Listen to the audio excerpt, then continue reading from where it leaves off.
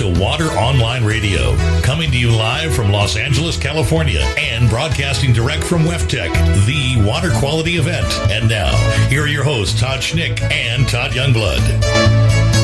And we are back broadcasting live from the Los Angeles Convention Center and the trade show floor of WEFTEC. I am Todd Schnick, joined by my co-host, Todd Youngblood. Todd, we are kicking off Hour 4 with a bang. Hour 4 already? Hour 4 already. Seems like we just got here. Our boss is making us work over the lunch hour. I mean, what is that all about? I don't, I just not even, don't even get me started on that. I mean, I haven't missed a meal since 1978. And it's very apparent. Unfortunately for all you're on radio and you don't have to observe that. But why don't we get to our guest, Todd? You think that's a good idea?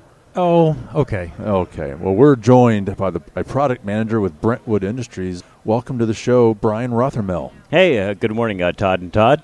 Great to be here. Before we get into it, why don't you take a few minutes and just walk us through a little bit about you, your background, and the work that you're doing for Brentwood.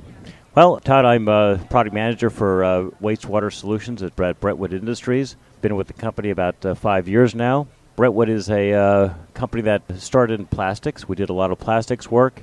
We've taken that technology, brought it to the wastewater industry with a series of different products, and excited to be here to talk a little bit more about those products. Brian, what are the biggest problems and issues that you're helping your customers address?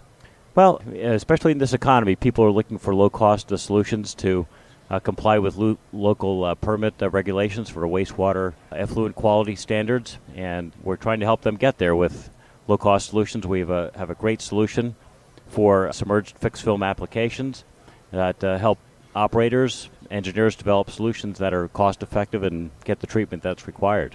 When you say low cost, Brian, is that the cost of the products and services themselves, or are you looking at a broader picture in terms of cost? Well, it's a very good question. It's the full cost of the system. It's the capital cost of the equipment that would be put in, but it also covers the installation cost. So you want something that's low cost to install, that doesn't take a long time to put in place, easy to install, simple to install.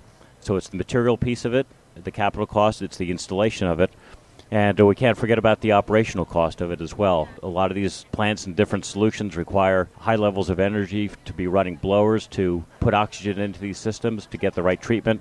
So we want to make sure we bring a low cost, both in terms of the capital cost, the material cost, the installation cost, and something that's going to be very low cost operationally as well in time.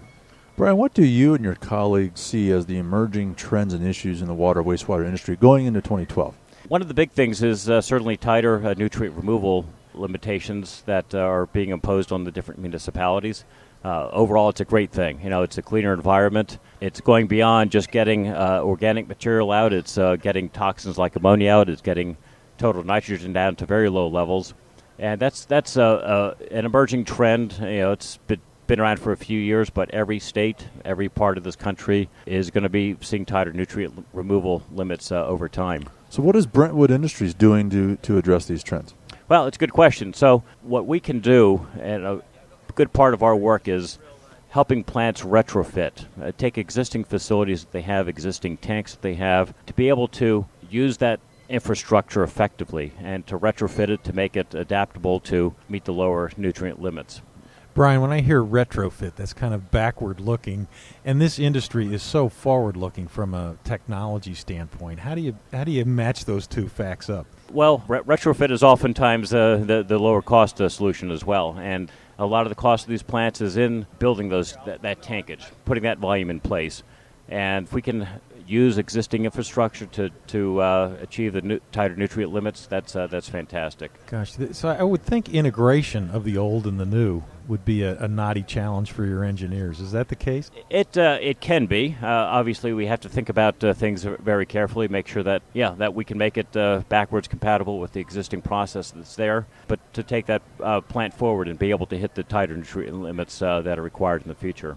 Brian, help the Water Online audience, thousands of professionals, better understand the value that you're truly bringing to your customer by sharing a specific recent win that you achieved on behalf of one of your customers. There was a plant in Michigan that we recently rehabbed, retrofitted, whatever the word we want to use. That plant had some existing tankage in place. That plant was not meeting ammonia effluent limits, and looked around at different solutions that could help that plant achieve the nutrient limits. They had a lot of choices with different systems. Eventually, they chose a Brentwood AccuFAS submerged fixed film system. And this is a structured sheet media system that was put into that basin and allowed that plant to comply with the tighter ammonia limits that were required out of the plant. Again, they had some different choices, different media types that could have been put into that basin. In the end, they chose Brentwood, and it's been operating incredibly smoothly here since installation. Brian, back to the technology theme. There's so much of it coming out, and you have to not only keep track of the new stuff, but all the old stuff to do the... I like the idea of rehab, by the way. It sounds like you've had a naughty municipal plant.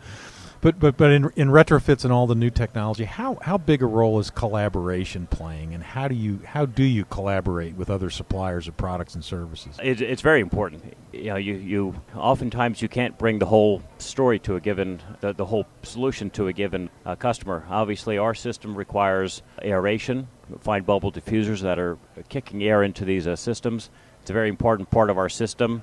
Brentwood doesn't have the expertise or the capability at this point to be providing that type of equipment. We have a number of excellent suppliers that we've worked with supplying that aeration equipment that and I love the word collaboration because it truly is a collaboration to bring a solution to a municipality, to a plant with another supplier.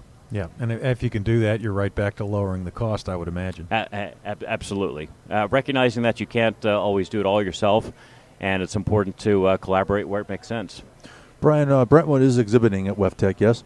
Yes, we are. We're in booth 2420 in the South Hall. Have some great demonstrations out there, some great displays, good demonstrations of the technology that we brought to the show here. So other than product demos, what is your principal objective here at WEFTEC? It's always to spread awareness of solutions, of what we can bring to the market. It's just great being at a show like this, contacting engineers, speaking with our local representatives that support us in the marketplace, and of course looking at plants that may need our help in the future. It does seem to me that the bigger agenda for most organizations here at WEFTEC is market education, not necessarily lead generation, although that's obviously very important.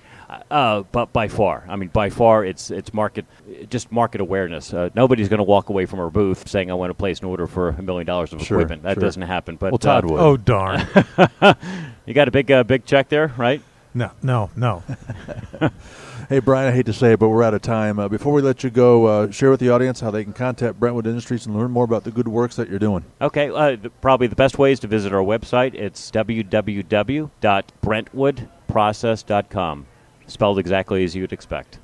Brian Rothermel, it was a real pleasure. Thank you for joining us today. Oh, thank you. It's been great being here. Thanks, Brian. Thanks. Okay, that wraps this segment. On behalf of Todd Youngblood, I'm Todd Schnick.